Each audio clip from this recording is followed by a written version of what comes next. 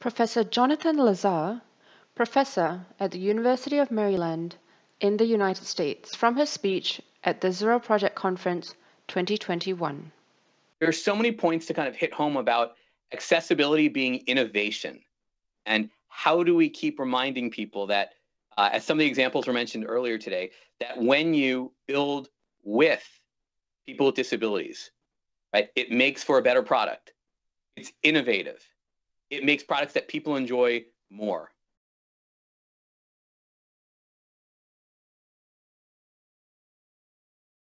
For more information, please go to www.zeroproject.org.